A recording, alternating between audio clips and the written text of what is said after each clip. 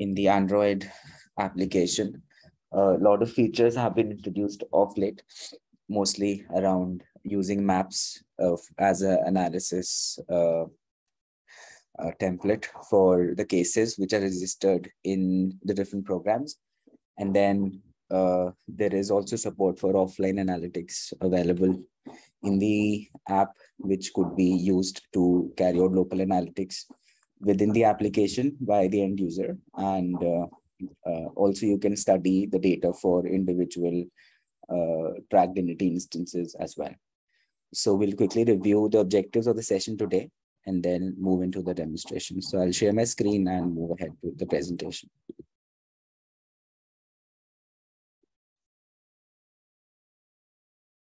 Okay.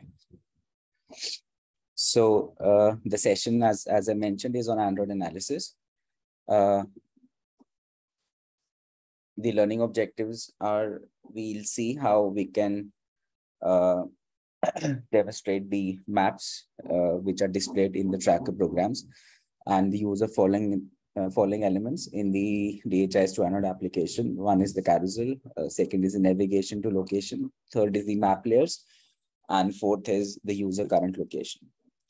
Then we'll have a look at the tracked entity instance analytics, how it works in the Android application, which includes the evolution of data element. You can study the trends of different values of data elements depending upon if they can be studied as a trend for repeated visits of a patient or repeated service delivery events of a patient. So we'll have a look at that. Then we'll have a look at program indicators, how the program indicators can be used to generate a summary for the patient with the key or vital parameters that are important for the clinical care for a specific person. So we'll see how we can generate these summaries using program indicators. Then we'll have a look at the configuration of analytics using the Android settings web app.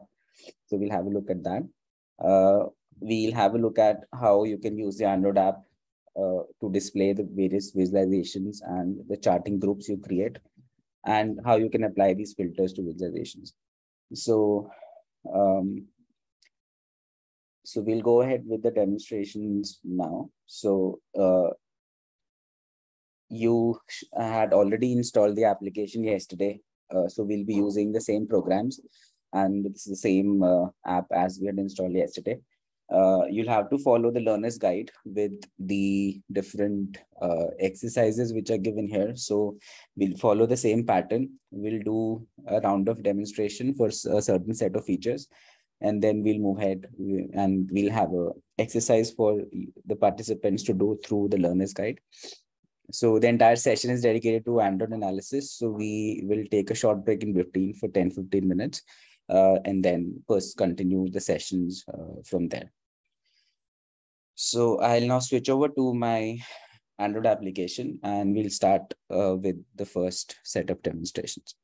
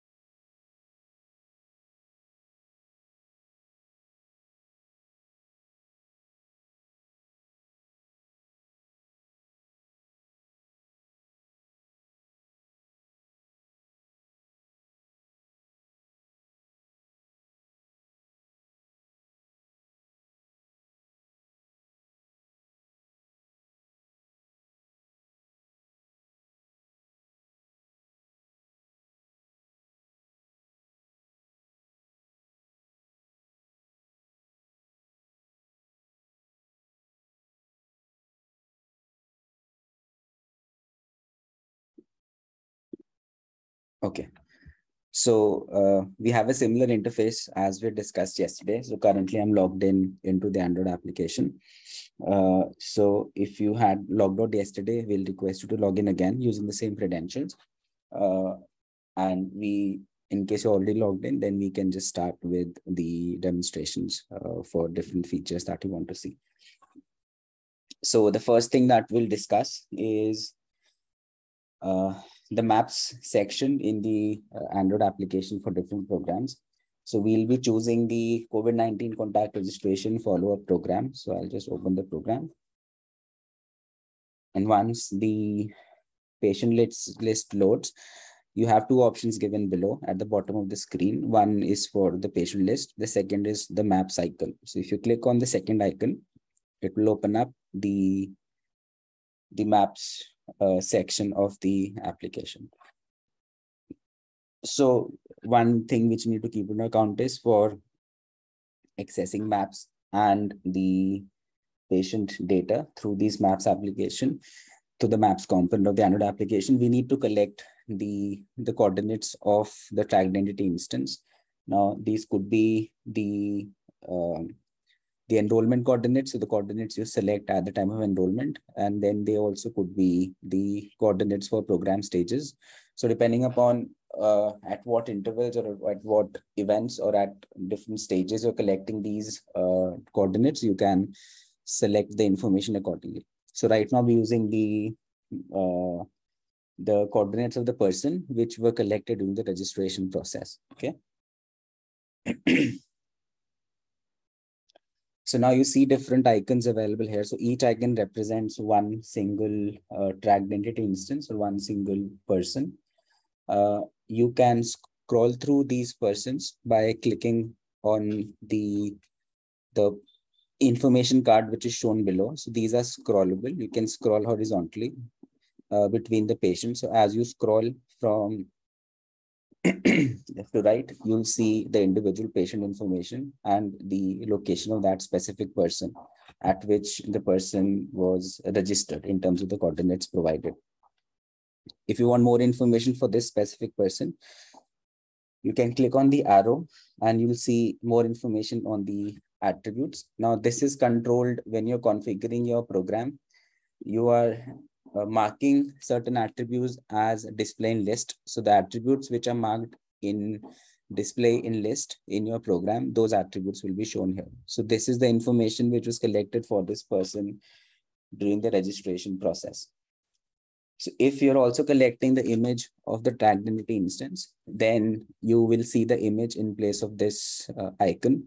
Since this demo database doesn't have the patient images, hence you see a patient icon available here. But if your program has collected the images of the patient as well, then this icon will get replaced by the picture of the person. Now, suppose this was the person you want to get more information about. So you can click on the card and the system will take you to the program and the program in which the person is enrolled and what information has been filled for that person for both events, for follow-up as well as the symptoms event. Okay. If you want to go back to the maps section, then you can click on the back button. It will again take you to the maps application, the maps component, which is inbuilt within the Android application. Now you can put some filters also to review or to filter down the data which you see on the application. So for example, if you see on the top menu next to the sync button, sync icon, you have the filters section available here. So if you click on the filters icon, you'll see a list of filters which have come down. So for example, you only want to see the enrollments which have been done in the last month. So you can select last month. So, and click again on the filters. So it will narrow down to the patients who have been registered last month. So earlier you were seeing a lot of patients. Now you only see 2 patients or 2 contacts which were registered. So you can put a filter for the enrollment date and or event date or whatever filters are given here, those are applicable. So you can put those filters and narrow down the list of patients on the application. In case you would like to in case you would like to reset, then you have a reset button available, this one. So you can click on the reset button and the app will automatically reset the filters, and you'll again be taken to the default status, which shows us the large list of patients or large list of contacts which are registered in the program. Okay. Next, so this was the filters where you can put the filtering based on the enrollment date, the status of enrollment, the event date, etc. But if you want to filter by patient values or the information which is filled for each patient, then you click on the search icon. It will load the list of attributes which are searchable for the COVID contact registration and follow-up program. So for example, you only want to see the registrations where the country of residence was China. So you can select China in the country of residence and click on search icon. It will narrow down to the list of people who had their country residence as China. Okay. So you can put filters based on the enrollment event variables and the status of enrollment, status of events, but you can also put filters by the searchable fields which are defined for your specific program.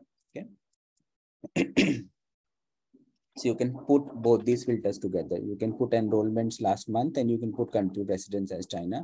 So it will further drill down or narrow down to number of patients or number of contacts who were registered last month, and in their country of residence, they had reported to as China. So then you can select multiple filters, both for variables as well as the attributes for which you're collecting the data. So in case you want to reset, go again on the search button. It will again show the list of attributes to you.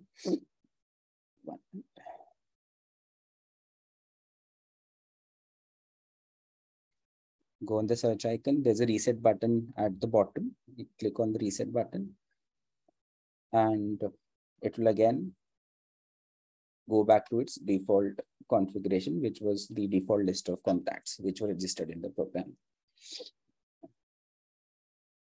Now, the maps component of the Android application, as I mentioned yesterday and during the webinar also, it is integrated with the either Google Maps or whatever Maps application you use in your device. So for example, you want to see information for one person.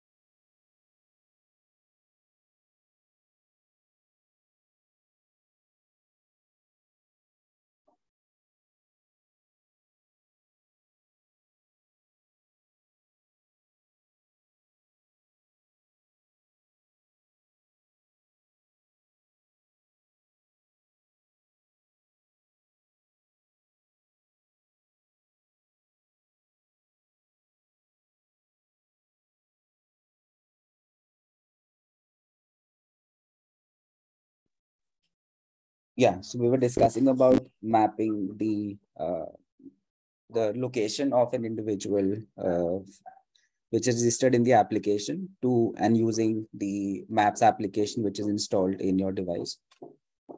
So you can select one individual and then you have this directions icon given on the app here. You click on the directions icon and this will ask you which application to use. So I'm selecting the default Google Maps application.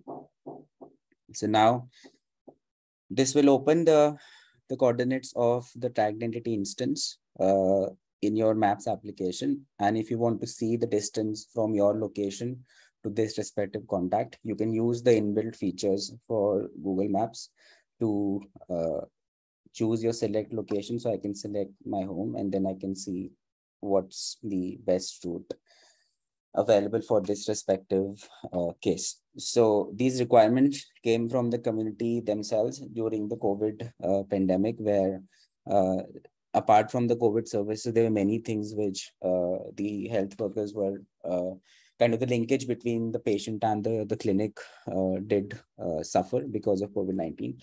So there were many use cases which were presented to us where they wanted to home deliver the ARV drugs to the HIV positive patients. So there they wanted to know that from the current location of the community worker, how far or where is the home location of the HIV positive person, so that they could visit and resupply the ARV drugs.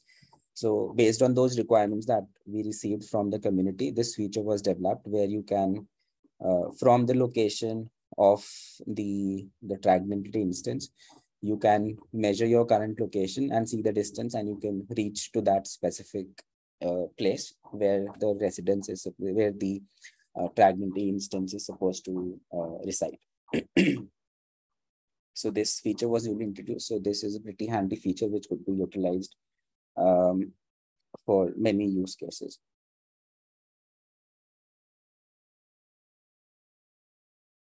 Next, we have the layers that could be added for the maps component. So below the search button, the second option is the layers option. You can click on the layers option and you will see what kind of coordinates you can use here. So you can use the coordinates of the tagged entity instance. You can use the enrollment coordinates. You can use the relationships, and you can also use the heat map layer. Okay. So for this demonstrations, will continue to use TEI coordinates, but we'll change the view to satellite view. So you can change the view between the two default views which are available, satellite view and the street view. So these layers can be done. Then if you want to use the heat map feature, then you can deselect the TEI coordinates and select the heat map layer and apply. So this will give you the heat map. For example, the larger is the volume of the circle. That means larger patients are concentrated in this area. So you could deselect the TEI coordinates and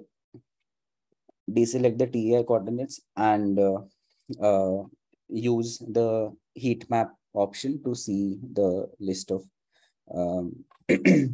the concentration of cases in that respective area. So you could use that as well. Okay. Then the last part is, let me just reset. So I'll go back to street view and show TEI coordinates and remove heat map layer and click on apply.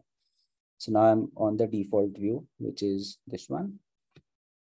Next, if I want to center the map to my current location, I have the third option available here below the maps layer. So if I click on this, then it will point to my current location. So if I want to see my current location as default, then I can click on this and it will take me up to my current location. Okay. So I'll stop here. So there is the first exercise, which is given in the learner's guide. So we will take around 8 to 10 minutes. Let's do that exercise, and then we resume with the next part of the session. If there are any questions, please feel free to put on either the Zoom chat or Slack. We'll answer them parallelly.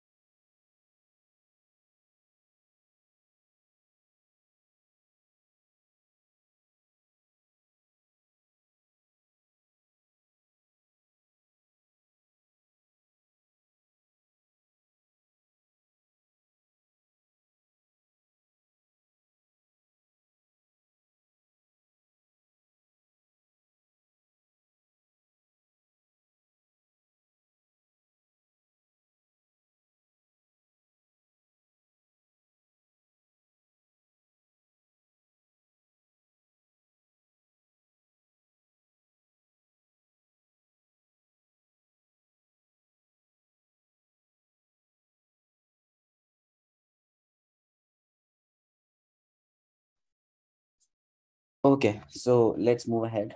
Uh, so now we'll have a look at the second part of the Android analytics features, which are tracked entity instant analytics.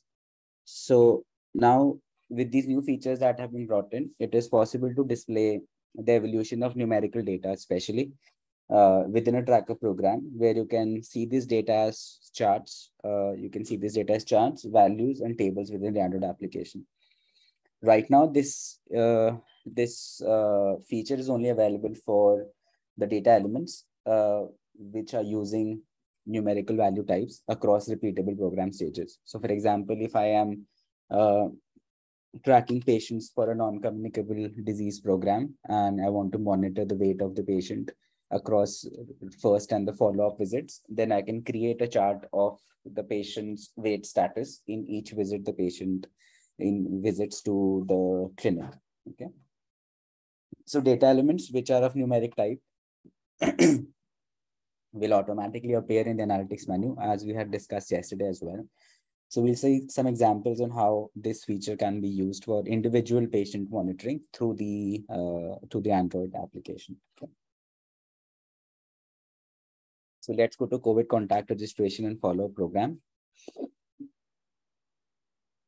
And let's look for a patient named Carlos. So let me search for a person. I'll put the name as Carlos Barker.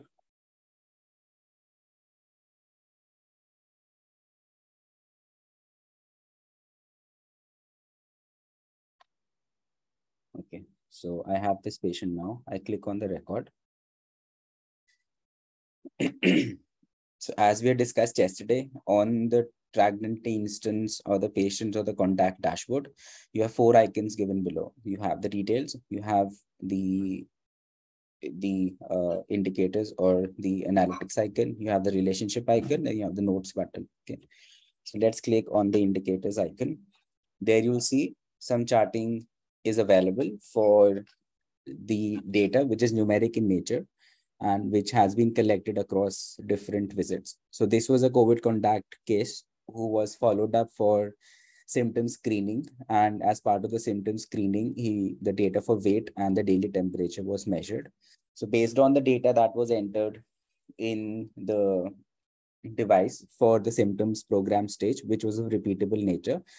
So based on the events, the dates at which the information was collected, the app automatically plotted a chart for that respective person for the fluctuations in weight or the the the charting of values of weight that were collected over a period of time. Similar, you see below as the temperature. So the temperature values which are added, those can also be represented. So this is dummy data. So you may see abnormal fluctuations, but then if you're using this feature and add real data, then you could plot these charts for different variables which are of number type. So right now it will pick up the variables which are of type number by default, but in the future releases, we'll see the user can select what data elements they want to use on the Android application so that it doesn't automatically creates these charts for all the number type variables, because all of them might not make sense to see in a chart or charting fashion for a specific variable in a specific program. So you'll be able to select this moving forward. Then you can click on this ellipsis icon next to each chart, these 3 dots. You'll see some options to view this as bar. So you can see these values as bars as well. You can put them in a table. So you can see that. You can either put them in view as value. So you can do that. So if you do view as value, then the information available in the last or the latest event will be shown here. And you can go back to the view as line, which was a default arrangement. You can also put filters here. So you can click on the ellipsis icon, put filters for periods. If you want to see monthly values, you can do last 3 months. And then it will ask you if you want to include the current period as well. So if you do it yes, then it will switch the chart to all the values which have been captured in a month on different events in the last 3 months. So you can put the values together. So you may have, say if you're doing NCT program, doing monthly visits, so you will have the data for all the visits the patient has made, but you want to strictly focus upon the data for the last 3 months, then you can put these filters and see data for last 3 months only. So it will take the events which happened in the last 3 months and the value of weight, which is given here. So you can see the trend of weight, the patient's weight across the visits made in last 3 months. Okay. So if you want to reset, you can click on the reset button. So it will switch to the default mode where it will show data for all the events. Okay. So this way you can put in the filters for the period, and you can also put filters for organization units as well. Okay. So this is how you can see the evolution of data for certain variables across the patient's visits which happen at the facility, and then you can observe these variables. So the most crucial examples are the weight charting. You can do charting for blood sugar levels. You can do charting for say creatinine levels. If you are measuring, if you're looking at NCD and all the important test parameters, then you can do, this is the app will do automatic charting, but in moving forward, you'll be able to select for what variables you want to do this charting, so that it only shows the charting for the variables where it makes sense for the charting to be done for the clinician. Okay. So now you have the exercise 2 in the learner's guide. So we'll again break for 5 minutes. Quickly do the exercise from the learner's guide, exercise 2. Then we'll move towards the program indicators section, how you can see the summary of the record using program indicators as well.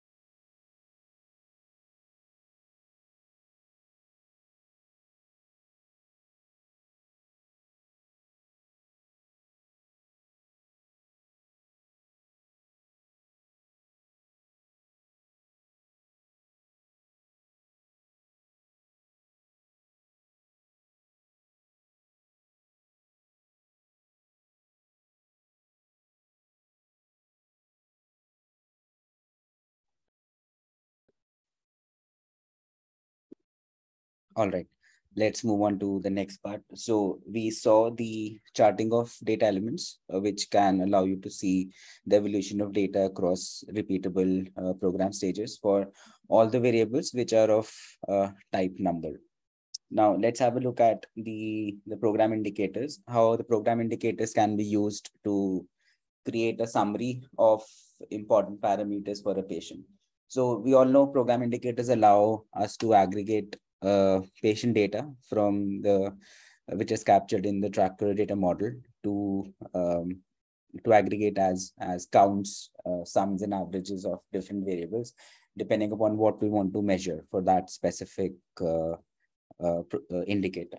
So when you're creating a program indicator in the configuration, there's an option to select display in program. So the options, when you select display in program, these indicators which are selected with this option, they are the ones which are visible on the Android application as well.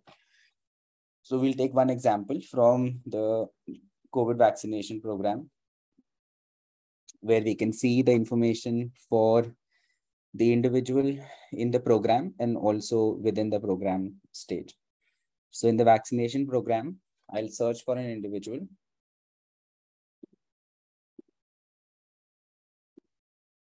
Named Melissa Ortage. So let me search for that person so that we can see some data.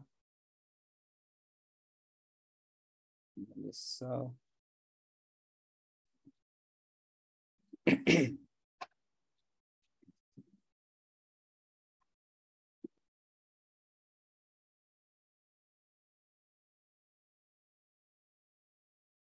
Okay, so in this patient record, again, you'll see the same interface. You have the details icon in the bottom of the screen. Next, you have the indicators or the analytics icon. If you click on the analytics icon, you'll see the list of indicators which have been configured, and these indicators are marked as display for display while configuring those program indicators.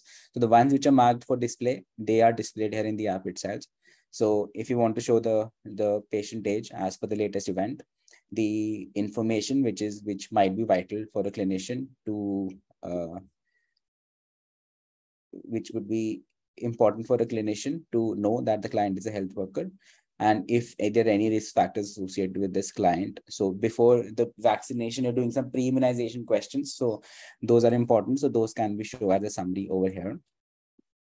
And then again, if you're doing total doses required for the vaccination product, so those can be plotted as well, which might not make sense altogether. But then since it is one of the numeric data element, it has created the chart itself. But later on, you'll be able to filter the data elements for which you want to create these charts for. Okay, so this is the overall within the overall program, but you can even see the summary in respective stages. So if you go to the latest event which has been added for this individual, that is on 25th of July.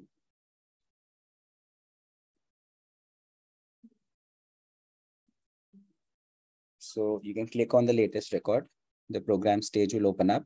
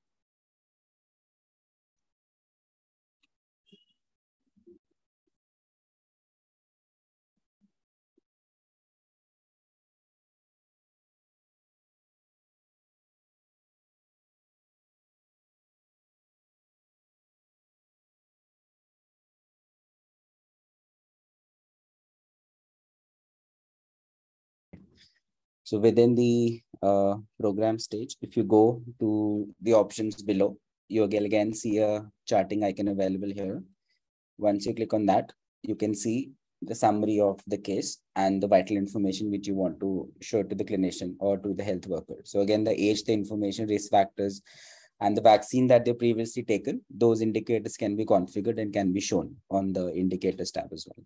So this way you can configure the indicators and mark them as display in program so that they can be shown on both the web instance where you can see on Tracker Capture Web, and then you can also see the same on the Android application under the analytics icon. So this way you can create a summary of the vital information for each person and show those summary within the application. So now you have the exercise 3 in the learner's guide. So please perform the exercise 3. And we'll take a break for 15 minutes now before we resume the latter half of the session. So currently it's 1:35. So let's join back at 1:50 local time. So 15 minutes from now, we resume with the next part. In the meanwhile, you can quickly do the exercise 3 in the learner's guide and also take a break as well. So we resume in 15 minutes.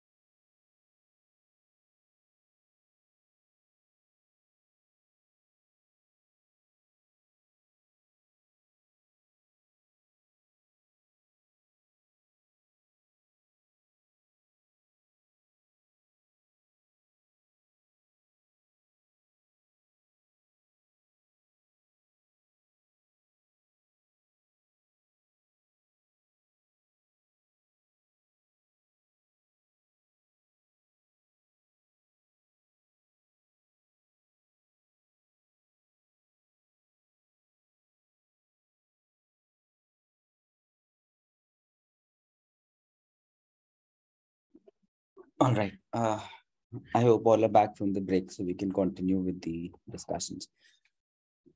So before we move further to the remaining sessions, we just wanted to highlight some important considerations which you need to make. So all the analytics that we've seen in the anode application, the data aggregation happens offline with the data which is stored on the device only. And so if you have data for say 50 people or 100 people for vaccination registry, then your data aggregation which is happening offline or the charting which is happening is only on the basis of the patient's record available on the device. It doesn't takes into account the patients which may be online, which may be available in the database, but they're not available on the device. As you mentioned yesterday, that there are certain limitations which are kept into account to restrict the number of patients and events that we can download on the Android application. So um,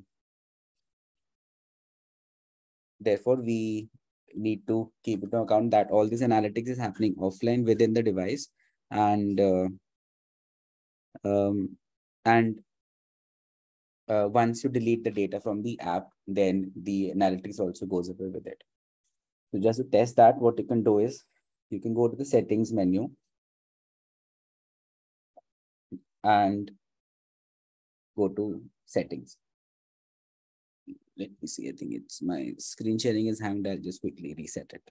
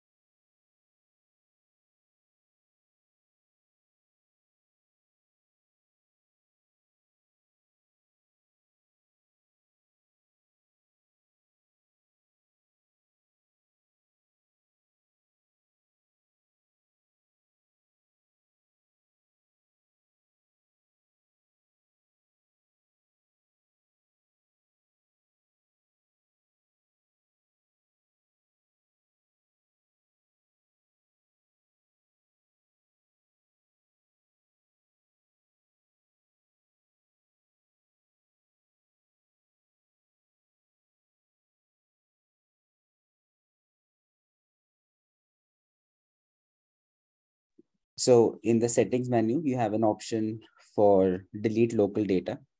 So you can delete your local data from the app. So once you delete this, then all the visualizations and the analytics that you were seeing in the application, they will also go away. Okay. So just to tell you that all these analytics which you see on the application, these are all based on the local data which is stored in the device. So if I delete my local data and click on accept, the app will refresh itself and it will delete all local data available. So now you see there are 0 persons available. So I don't have any people enrolled in my program. So along with that, all the analytics that was shown offline or from the data within the device, that also goes away. Okay. So just considerations, if you implement the Android analytics, you must know that this data is coming from the data available on the device, and it does not take the entire set of records which are available on the web as well. So this will only be your device specific analytics. Okay.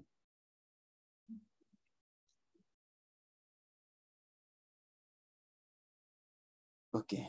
So then we'll have a look at how we can configure um, these visualizations, the dashboard features on the Android application. So there is a specific app to do that, which is plugged in on the web version. That's called Android web settings application. So we'll have a look at that and see how you can group your dashboard visualizations which you have created on the web version through data visualizer, etc. And those can be grouped together to build a sort of dashboard on the Android application. So we'll switch over to the web version now and have a look at that.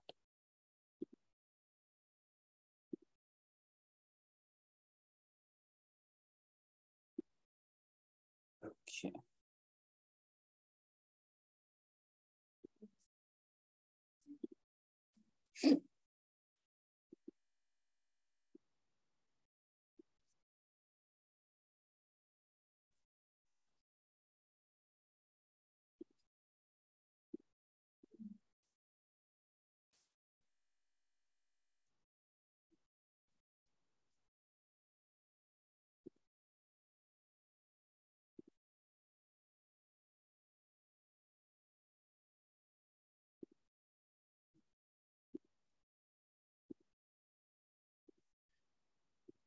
All right, so now we're on the web version here. So we're on the exercise instance. So you can either use the demo, the exercise instance for your own evaluation. So in the app drawer, you have an application called Android settings. So this is a web application which allows you to set default global settings within the applications, and all these settings which you apply here, they are pushed to all the devices when the devices are getting synchronized, mainly for the configuration. So you can define multiple factors from here, such as the setting up the general settings for the device. You can set up some global settings, like how often should the metadata sync, how often should data sync. So you can define a frequency here, and the same frequency gets applied to all the devices, and the users cannot change it because these are global settings which are applied. Then for program, you can define how many maximum tracked entity instance download you can do in one device, and which TAs you can download, all statuses, or you can only do active downloads.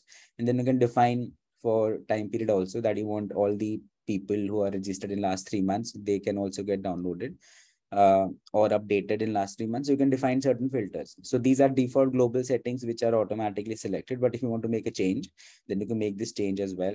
But then there are certain limits. So you can't allow more than 2000 tagged instance downloads and 2000 events download, because we have to keep into account of the storage of the storage available on the Android web as well. Hence, there are limitations put in. So these are global settings. But if you want to set up for different programs, you want to add different sort of settings, then you can do that. So you can update this to 1500, and then you can also update this. You can by save program. So now if the configuration sync happens for the data and the metadata for this specific program, you'll have 1500 instances downloaded by default for vaccination registry. The rest for others, you'll only stick to 500. So you can either follow the global settings, or you can do program specific settings as well. Yeah. So the options that we're going to discuss are basically for the analytics, how we can group the visualizations together on a mobile app dashboard. So for this, we'll go to the analytics section and click on the home button. So here you'll have to add these home visualizations. So these are basically a group of dashboards, a group of charts that you're trying to create and to make them available on the Android application. So in order to add a home visualization, you click on add home visualization. And just to keep into account, the addition of these visualizations is only applicable for the super user. So the person who has the authority in the system as a super user, only they can add or update the existing visualizations. The default user will not have the authority to, the end user will not have the authority to add or update these charts, because these are more or less standard dashboard items which you're trying to push from the web version to the Android application. And these charts will only take up the local data which is available on the device. So therefore, these setups and all configuration is only limited to the super users. So in order to add a home visualization, you select add home visualization, and then you get a list of dashboard items which are available. So the charts or the tables or single value charts you have created already in your data visualizer application, you can select from that. So for example, I'd select the vaccination uptake and I'll select the chart here. I'll add the visualization title. Now this is optional. If you add, then this will override the name of your favorite. So I'll just copy this part and add it here. Now you're creating a group of charts similar to what you create as a tab on your default web dashboards. Okay. So you can click use as a group visualization. If there's an existing group, you can update this item into that existing group. But right now we don't have a group. So we'll select create a new group and give it a name, vaccine update. Okay. And then we click on add home visualization. So now we have a vaccine update group in which we have one chart mapped, which is complete vaccination update. Okay. Now I want to add one more home visualization. So I can click on add home visualization. Again, look for a chart. So let's select COVID vaccine uptake last month. So I'd select this pie chart. Again, give it a name. But now I want to add this chart into an existing group which I've created. So I'll select a created group visualization and add to vaccine update and add home visualization. So within the existing home visualization group, this chart has been added, okay, to vaccine update. So you can create multiple groups and update your groups with the charts that you want to show on the Android application. Okay. So once you've done this, click on save. So your visualizations that you've created will now get stored in the web application, and these can be further pushed to the Android devices, and these visualizations can be used with the data which is already available on the device. Okay. So there's an exercise, I guess, for adding these visualizations. No, there's no exercise because we don't have the super user authority. Okay. Can I have a quick question, Tora? Sorry. Yes, Zubair. Sorry, I'm slowing you down, but I'll make it quick. In the previous window, you have shown us that we can create custom settings for specific programs, that how many entities should be downloaded in the Android app. Then on the right top of that, there was an option, all organization units. What does that mean? Because if a user is collecting data at the BHU at facility 1, then if we select here that all of the organization units has to be taken into account, yes, here, then whether it will be all of the unit from the top level hierarchy or no, this is based on the ones which are assigned to the user. So if I have one clinic, then that's all I have. So it will just take into that organization unit into account. So if we select all organization units, only those which are assigned. If I have more than one, then you can do per org unit. So if I have 2 clinics assigned, then it will take 500 tracked entity instances per org unit. So total will become 1,000. Okay. But if I do all org unit, then it will just take up total 500. Right. So, so you can adjust accordingly. So what do you want? So if I have one, then all is equal to 1. But if I have more than one, then I can set it up accordingly. Right. Okay.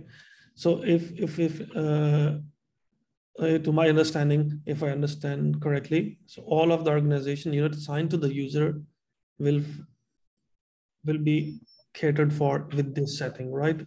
And with no descendants.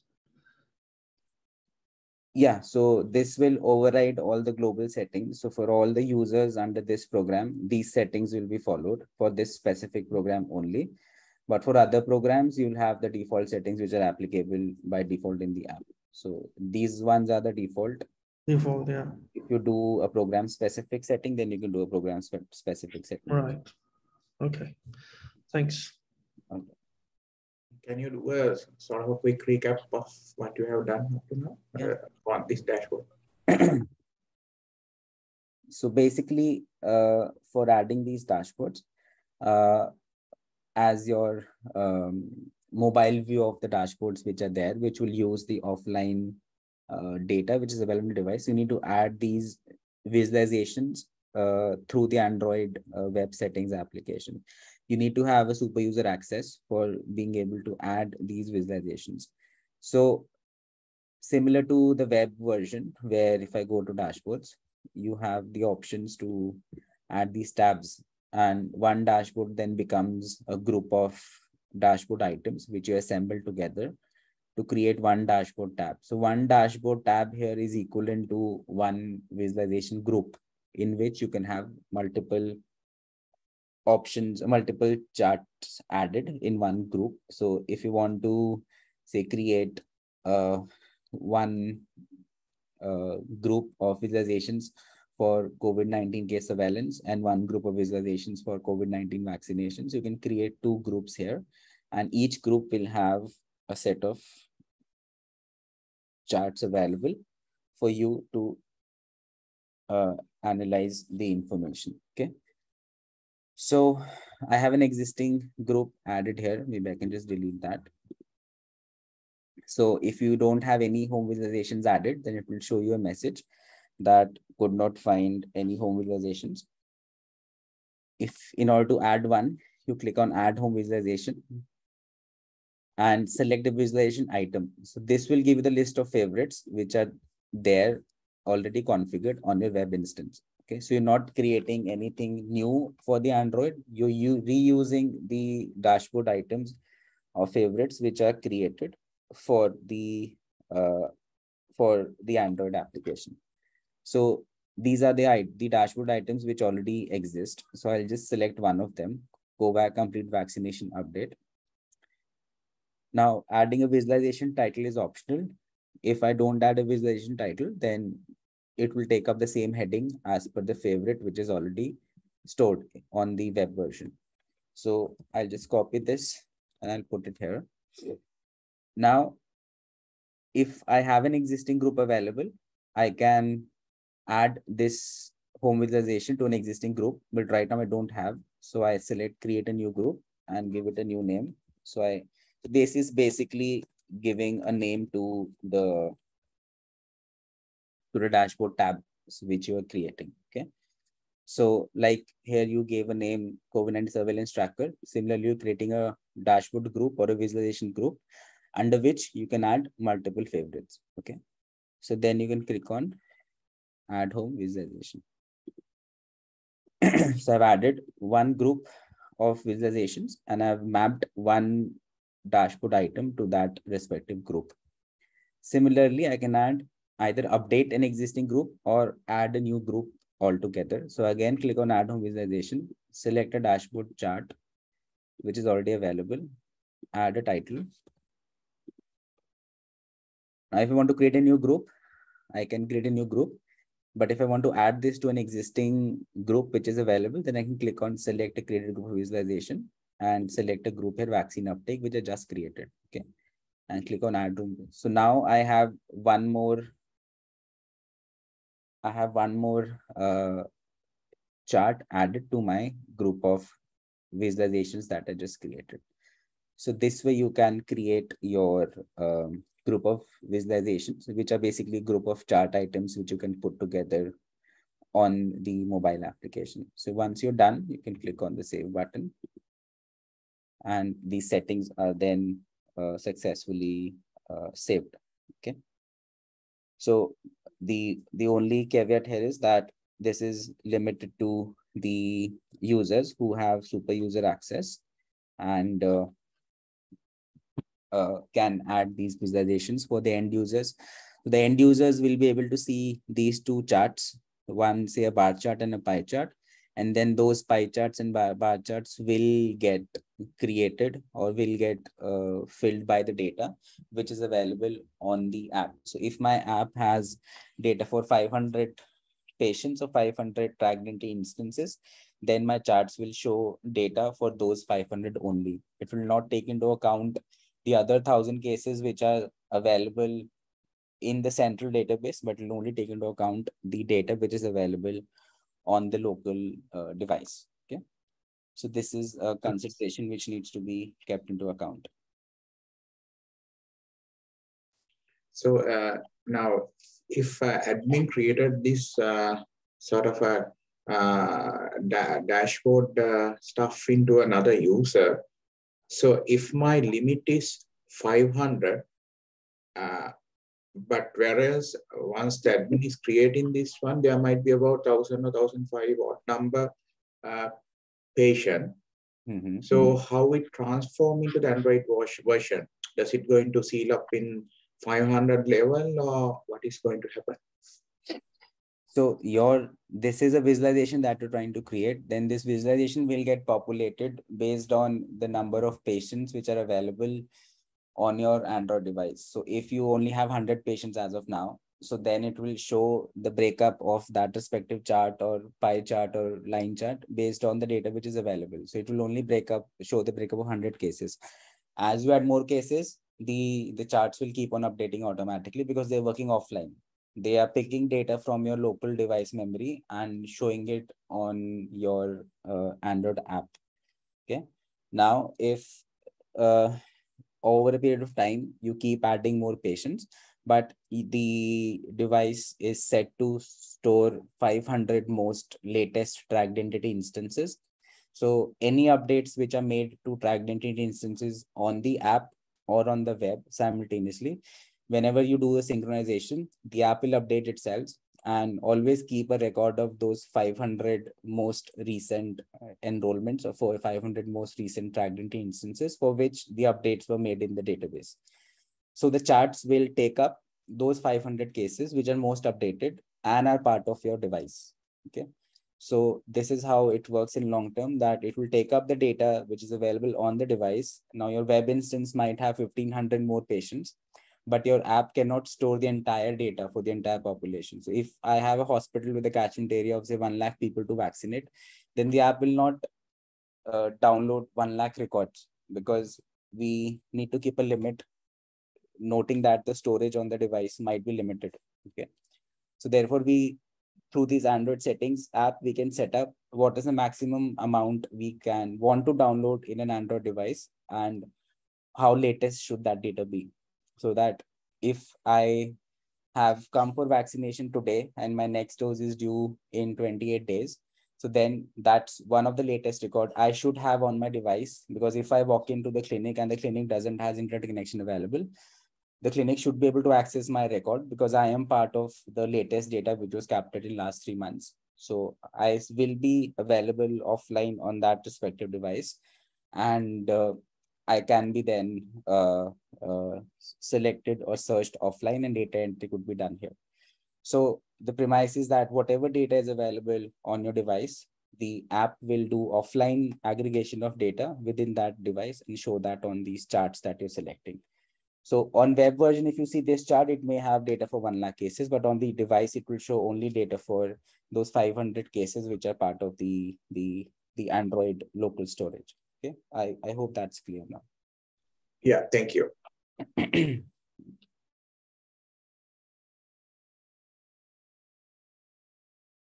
All right. So are there any questions for the topics that we've covered till now? If there are, you could add to the chat, or please unmute yourself and ask those questions. There are some questions which have been requested for repetition based on the day 1 sessions that we did yesterday. So we can cover those as well. So there is one exercise left for 5 and 6 to, exercise 6 basically, to put visualization filters. We'll put that exercise on hold for now. We're facing some troubles with pushing the vaccination, the charts that we've created to the app. So if you're able to resolve it in next 10 minutes, we will demonstrate that. In case the issue persists, then we'll cover that before we begin the topics for tomorrow. So in the meanwhile, if there are any questions, we could discuss those. And if you have time and is permeable within the framework, shall we see the other functions of the program, dataset, and TEI under the analytics? Yeah. Okay. So again, TEI analytics is for the tracker programs only, and the settings will apply to all tracker programs the user has access to. So you can define your program stage, and you can define, as I mentioned, that you can create your TI analytics based on. So right now it was taking all variables by number type, but this is still under development where you can create analytics chart title for the data elements of your choice. So for example, if I want to say weight monitoring, if weight data is being collected, so then you can select that and you can select, say, line chart. You can choose a period type, say daily, and you can choose their data element. Then that data element has to be a part of your program, which you can assign. So you can choose an element from here. So for example, you want to see, so this may not be the best example here. So let me just change it to symptoms. Say weight.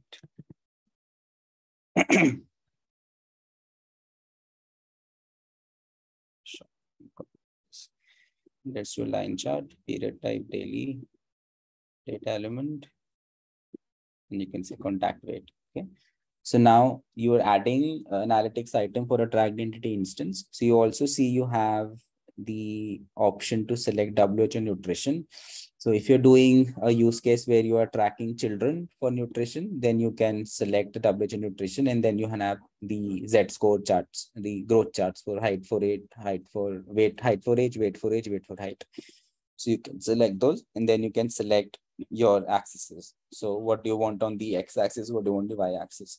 So this way you can configure your TI analytics, which you want to show on the Android application for each individual tracked entity instance based on the information that is stored. So if I'm doing WHO nutrition charts, then I need to select, say, the gender, because it has different definitions for male and female. So you can add female, male. If you want to put, say, weight here, and then if you're collecting height, then you can put height as well. So this is not the best example because the contact program doesn't capture the height, just capturing weight. But if you're doing a nutrition surveillance program, then you can set up individual growth charts for each TI. So this is how you can create here and add that to your TI analytics. So any individual charting which you want to do, you can set it up here and put here for use on the Android. Okay. Home is, again, as we saw, this is the total kind of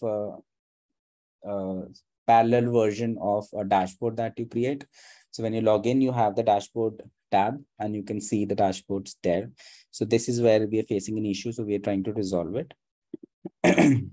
If you want to do within a program, then you can select from the existing program visualizations. So this becomes for specific program. So when you go into your, so the difference between home and program and dataset is, home is basically you get this option to view the data on the home page itself. So you will have an icon on the app to show this data on the home page. So this is basically a replica of the web dashboard, where you have the homepage of the web as your dashboard. Here also, when you log in into the Android app, if you have these visualizations set up, then this is available on the home screen. But for program and dataset, you'll have to go into individual program and check the analytics which you have configured for that program and that dataset specifically. The same you can do here. You want to do for a specific program, then you can select the visualization items that you've already created. For example, I want to select, say, vaccination, one underlying condition, or we can maybe take another program which is more relevant.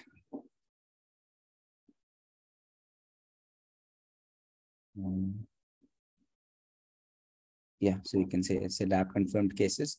So it will pick up the data for all the cases which were confirmed via lab result, either rapid test or PCR test. So then whatever data is shown in this visualization, whatever indicators selected in this visualization, that could be viewed within the program. So when we were doing the the program indicator analysis, you had the indicator icon there. Then you can have a similar dashboard item for that specific program, and then you can see the visualizations there. So we'll try to reset these aspects, and we'll try to show that tomorrow if it doesn't work today, and then so that you can see how you can see these examples. So the examples on how these features are available, the screenshots of those are available in your learner's guide, so that I can quickly review. So what we're seeing is that we have set up the home visualizations. So these were the two groups, the charts that we added. So next on the just let me see if you can see my screen.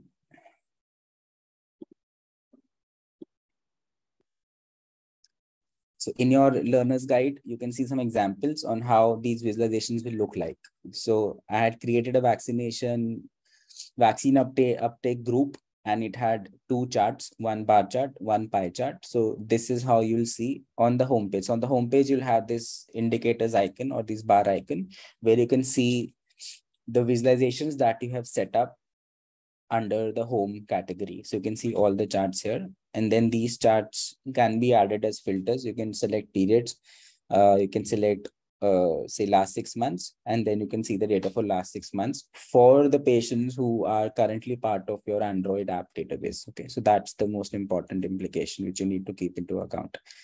Then you have the rendering. You can convert these charts into line charts, table of values. So by default, it will take up the chart type which is available on the web version. So on the web, if you selected a pie chart, then it will take it up as a pie chart. On the web, if the default chart type was a bar chart, but on the Android, you want to change the rendering, then you can do it on the Android app itself. Okay.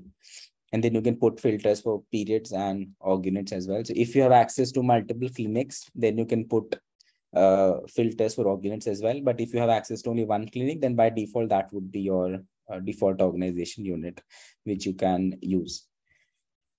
Then you have the limitations review available here in your learner's guide as well. So all the chart types are currently not supported. There are limited chart types which are supported on the Android application. So when you're configuring your home visualizations or program visualizations, please ensure that your default chart type of the favorite which you've created on the web version is amongst these. So it can be a pivot table, can be a column chart, can be a line chart, can be a pie chart, radar chart, single value. So these are the ones which are supported at present. And in subsequent releases, you will have the support added for other chart items as well.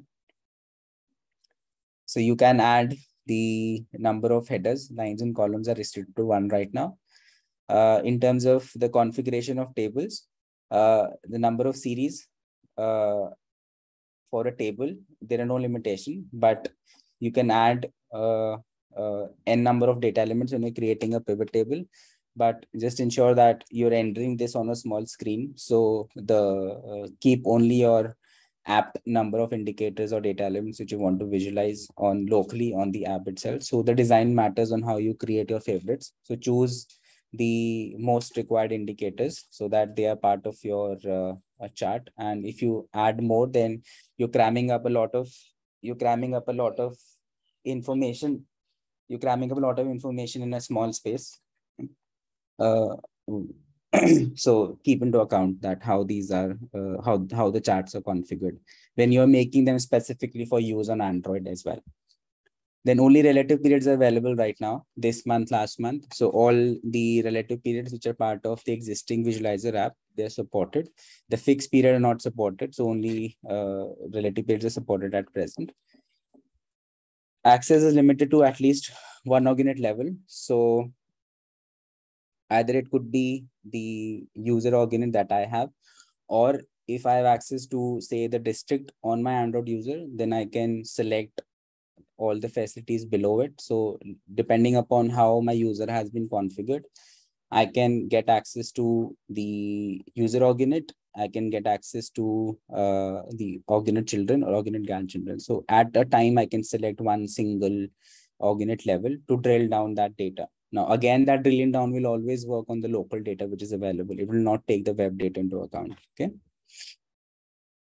And user has a view access to the visualization sharing settings. So when you're creating your favorites, ensure that you're setting those visualizations as view access so that the Android user can view those visualizations as well, okay?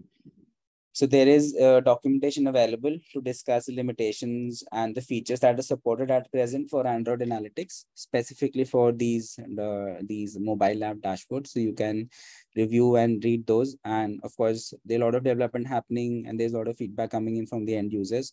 So you can expect more features to be introduced as we move forward. So you can review the documents to get more understanding. If you're trying to set up these Android specific dashboards, then you you should take these reflections into account. Okay. So we can break for 5 minutes. I'll quickly try to sort out this issue. If we're able to do it now, I'll quickly demonstrate. If not, then we take it up tomorrow. And we close this session before we move on to the new topics.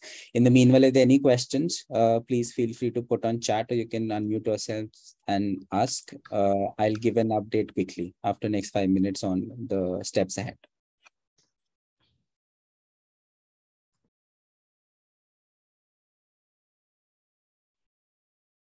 If you can, please briefly explain about this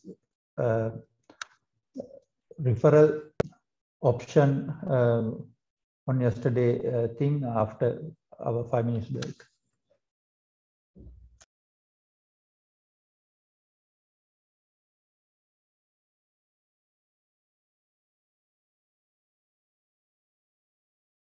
Sure. Is my screen visible? Yes. Okay. So referrals are basically a functionality where you want to give access of the patient's record to another facility now for a certain event. Now, this could be a one-time access or it could be a permanent referral. Okay. So we'll consider two scenarios here. For example, I am taking my antiretroviral care, for example, at one organization unit, and I am migrating to another district for, say, better work opportunity. So now I inform my clinic that from next month onwards, I'll not be able to make a visit to, say, your health facility, and I'll be transferring to this respective district. So now it is to maintain the continuity of care for the individual. It is the onus of the facility person to ensure that they refer you to the ARV center, which is there in the new district where I'm moving to. Okay. So there you have the option to do these referrals. Maybe I can change the program here. So for example, in Nepal, they use DHIS2 as their central system for managing clients for HIV and ART treatment. So there they do frequent referrals of patients across the health facility. So if I am migrating to, say, from district A to district B, then you can refer me through the system to the new organization unit. Okay. So for doing so, you need to, say, do a referral of this respective case. I can just check if it works here.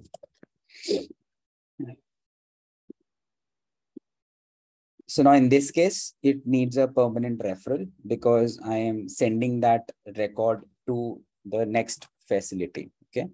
But then it may or may not be applicable to my specific use case. So you can't use it everywhere. But in this case, we're using, so I create a referral, a permanent referral. I'll select that the next ART follow-up should happen at facility B. So I create a referral. I denote it as an event that the next ART follow-up should happen at facility B. And I create a permanent referral. So automatically the system will create a record for facility B, an event for facility B. And through this referral, the ownership of my record is then transferred to facility B. Okay, so you see here you have owned by CHW Mahasot. Now, if I refer this patient to another CHW and I do a permanent referral, then the ownership will change. So now facility B is the owner of my record, and facility B will be able to access. Facility B will be able to access my record and continue my ARP.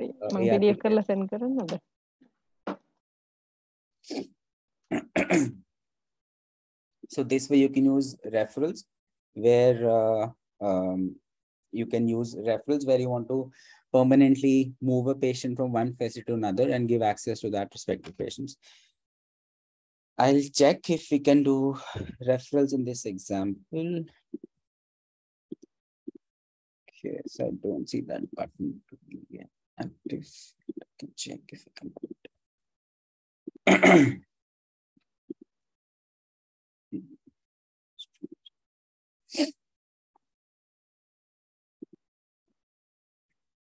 So here, I want to refer this patient for a lab request to another organization unit. So my referrals are always associated to an event. I can't do a referral without associating it to a service. Okay.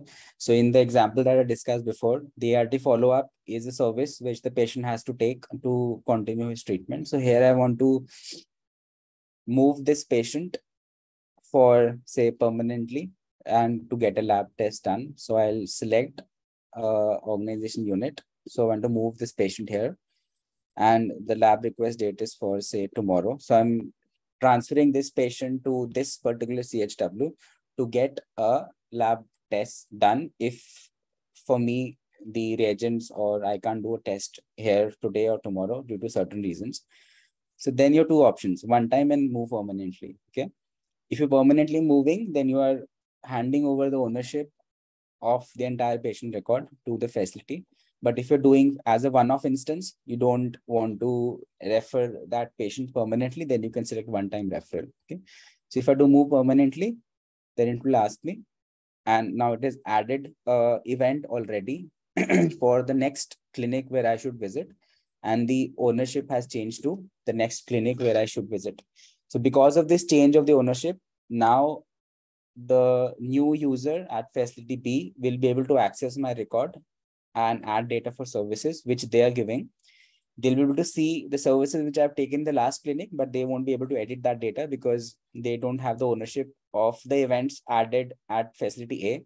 They only have the ownership to add events at facility B. So this is how the referrals work in real scenario, where you want to transfer the record of a patient from one facility to another based on a service. So it has to be based on a specific event through which you can do a referral. So now this could be both a one-time or a permanent referral, depending upon why you are making these referrals to the next facility. Now this could be on the patient's request, or this can also be because the facility is shutting down, so it has to transfer all its patients to a new facility. So you can do permanent referrals in that case as well. So Nepal, they use this. So they have some additional features which they have custom developed, where right now there are no incoming notifications that a patient has been referred to my facility. So there we have done some custom apps where they get a list of incoming patients from different health facility based on the referrals. So they can see that how many patients they're expecting as referred patients from which facility and when are they supposed to arrive. So if they don't show up, then they can do a follow-up to ensure that the patient remains on care. So this is how the whole workflow of referrals can be built in for different health programs depending upon the requirements. So I hope that's clear. If there are any questions on that, please feel free to ask. Yeah, thank you very much. It's very clear.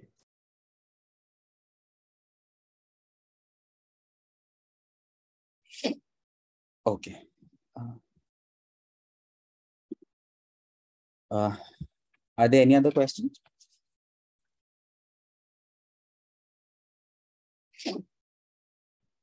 If time permits, shall we see the other functionalities of the Android that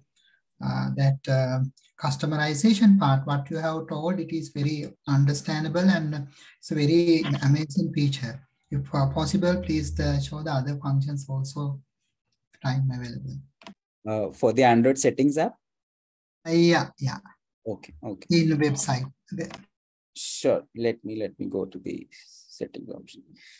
So I think let's break for 5 minutes. In the meanwhile, I'll try to sort the issue. If it doesn't clears up today, then we can do a quick overview again for the settings app and continue with the small session on Android tomorrow before we proceed to the usual agenda for the day.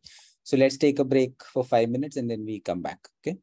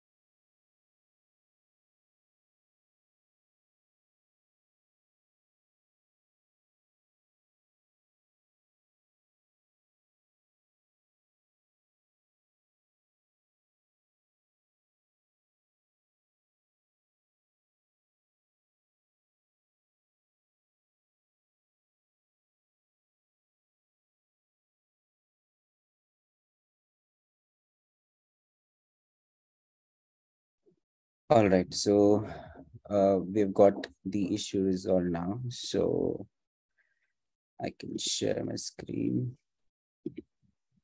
Yeah. So we had set up the home visualization. So if you have home visualization set up already on your instance for in the Android web settings app, so you'll see this indicator icon at the bottom of the screen. If you click on that, then it will take you to the charts that you had added as part of your visualization group that we had created. So there was some issue with the sharing settings, but we made it work.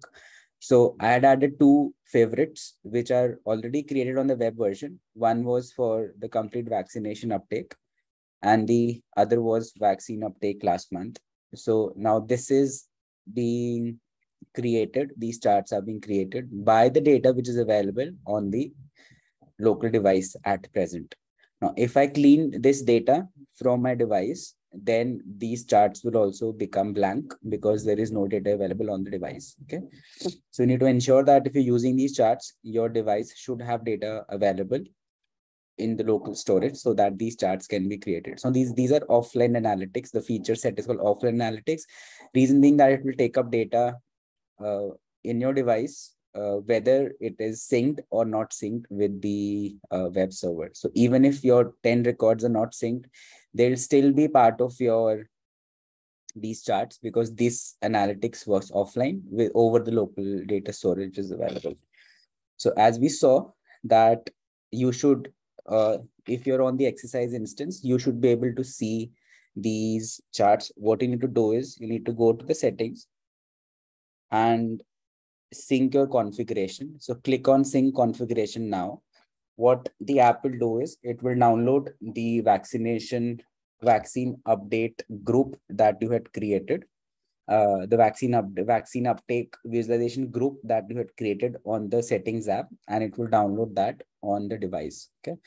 So if you want to see the visualization that we had created on your own device, just go to settings, click on sync configuration now. Once you do that, you should be able to see the indicators icon at the bottom. When you click on it, you'll be able to see two charts because in the visualization group that we created, we only added two charts there. Hence, you see two charts. Now here you can make those changes. You can see this data as a line. You can see this data as a table, depending upon your interest, and then you can make these changes. Okay, view as value. Okay, so view as value will always show you the latest information available in the device. Okay, as per the events added.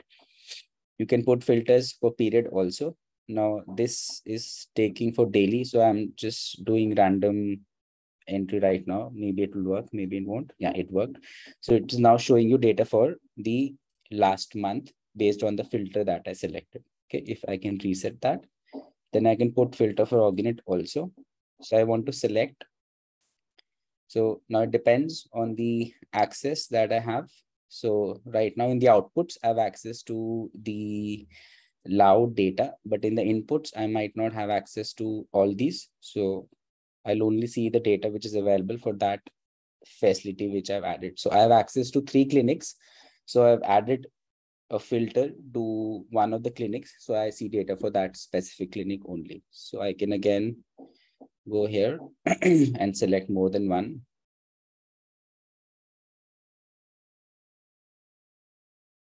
So it changes. Okay. So depending upon my access, I can make these changes to the charts which are there, and I can also reset them. Okay.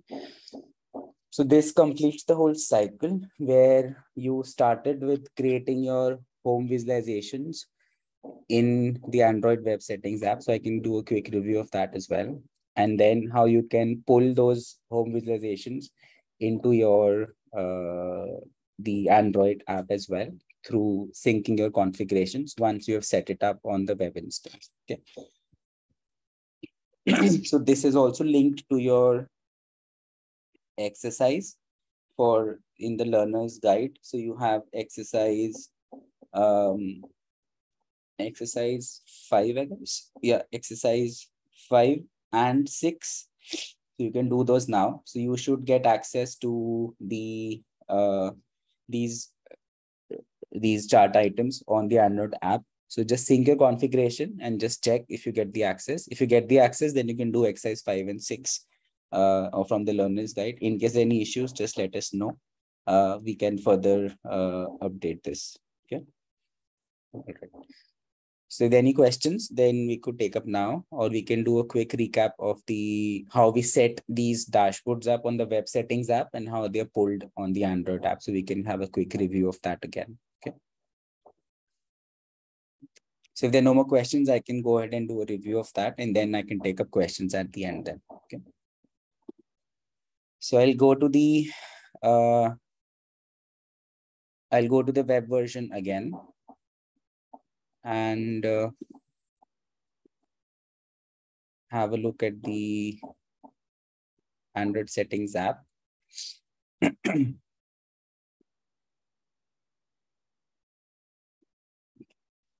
So you see 2 charts on the app. These are shown because I have added these 2 charts here in the home visualization, which I created. I can add more charts as well. So if I want to add, for example, this, then I can select the favorite. So the prerequisite is that for pushing these charts to the Android app, you must have these favorites created already on your web instance. So these are nothing but your dashboard favorites, which you have already created. Those are being pushed to the Android device via this configuration so that you can see these charts with the local data, which is available on the Android device. And these charts will get updated as you as more data comes into the app, offline or online. So it will work both ways. But then it will always have a restriction that it will only show the totals based on the total data available on the Android device, not as per what is available on the web version, which can be much, much higher than what is available on the Android device. Okay. So you can add to this existing version as well, existing group visualization. This is your tab in which you're adding multiple charts. So you can select this and click on save. So the settings were successfully saved. So this way you can update your existing group by adding other charts as well. Okay. So this was the settings for your home page, where you are setting up a dashboard on the home screen, which can be a compilation of different groups per program. So you can do that. Then we had a look at TI analytics. Now this is specifically for one program where you can set up analytics for individuals. So these are not aggregate information. These are trending or charting or evolution of values which are captured for each tracked entity instance across the program. Okay. So for doing TI analytics, this is not really part of the curriculum, but since you had interest, so I thought of just introducing that. So many of these items are still in development, so you might not see the full results as of now, but there's no harm in taking the idea on what's coming on the roadmap. So you need to select a program and the program stage. For example, now you see here that you only have repeatable program stages here, okay? Because the charting is happening on the values of same data element, which is getting captured across the program stage, okay? So therefore, you only see the stages which are of repeatable nature. If you have stage which are not of repeatable nature, then they won't show up in this drop-down. So only the stages repeatable will be part of this drop-down. Now I want to select the stage and I want to put a title as weight chart. I'll just copy this. I'll put here. I'll put a line chart, period type, let's say daily. Now I can select whether I want a data element, I want a program indicator, or I want an attribute. I still can't use combinations, okay? So I just have to select one single thing from here.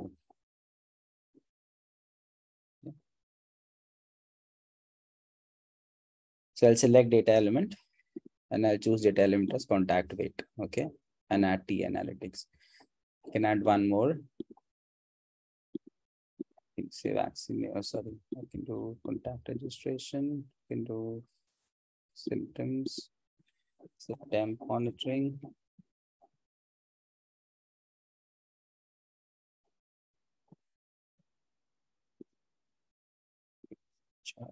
the data element, and then I can select temperature.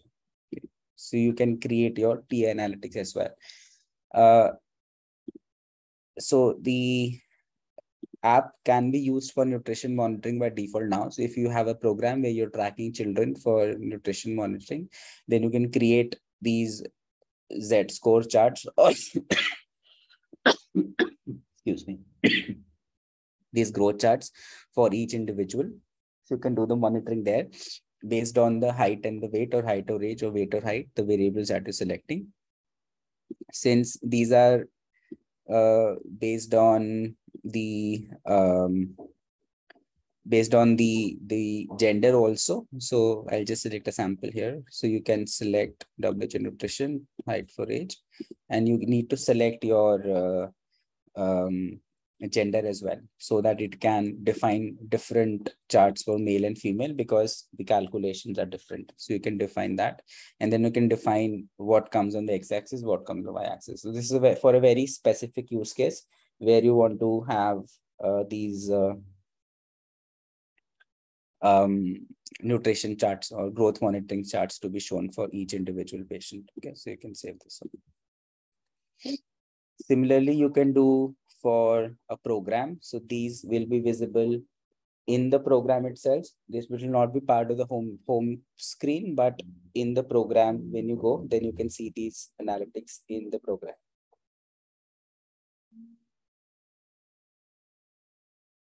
You can select your program. You can select an existing visualization items, which are already created. So you can select that.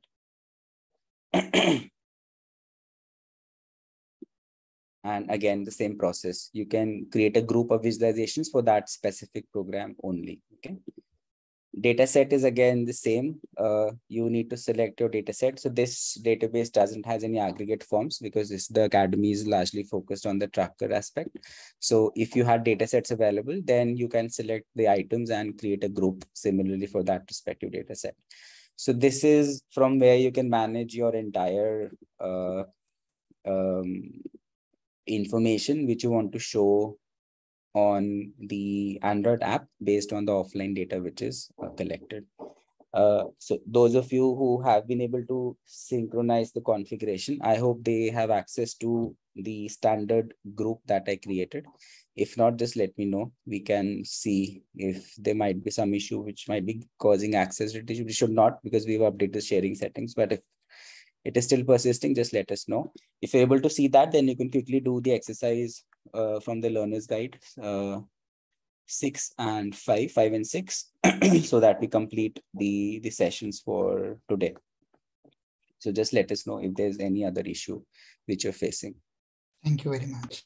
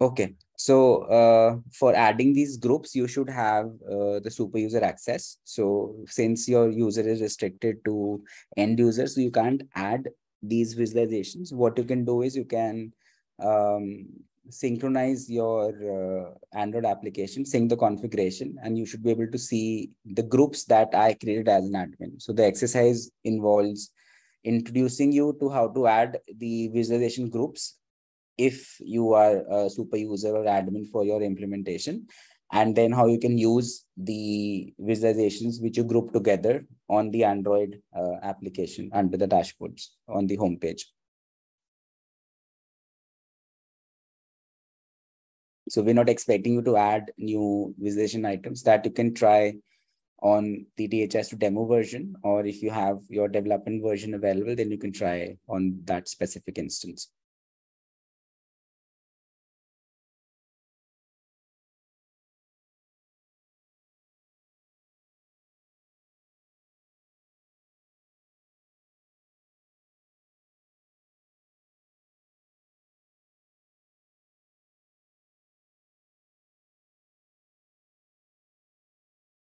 So I added one more chart in my visualization group as number of doses administered, and I synced my configuration. So I was able to see the third item as well. So now I have 3 charts available here, one bar chart, one pie chart, and one single value chart. So you can update your the visualization groups and synchronize, the users can synchronize their Android application, the configuration mainly, and then they can get access to the revised groups and to the more charts that you've added as part of your visualization groups.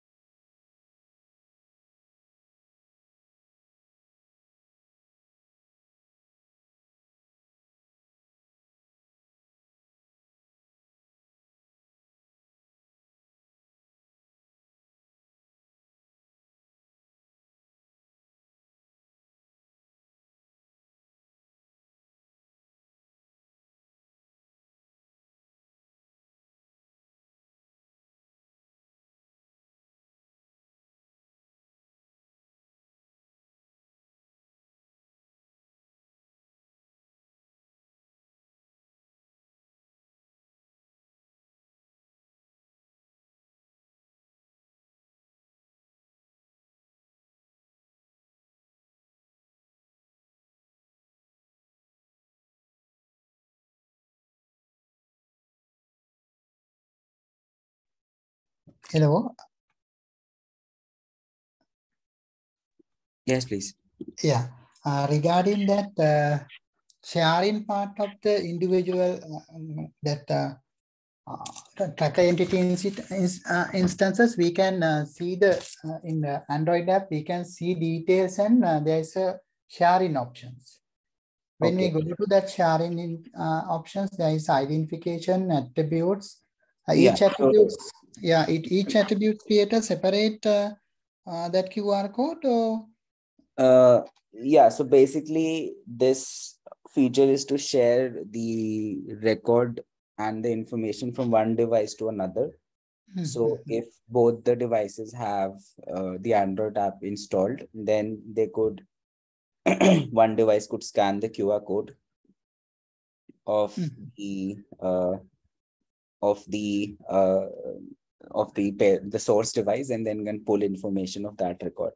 So I think depending upon the capacity which the QR code can contain, the record gets divided into multiple QR codes. So you have one for identification, few for attributes, one with enrollment, one for events. So you do have multiple QR codes available, which you can scan and pull the record into your device.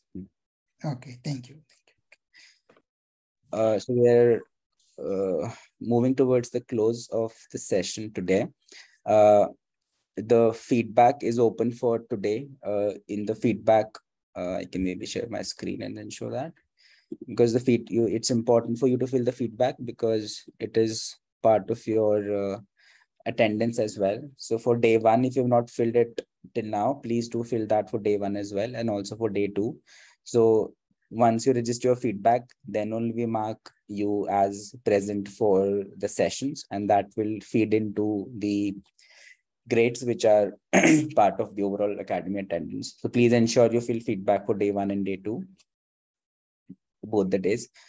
And you also have a graded assignment for Android analysis, I hope. Yes. So you please do the assignment as well. As we discussed on the onboarding webinar, you will have a week extra to finish off all your graded assignments.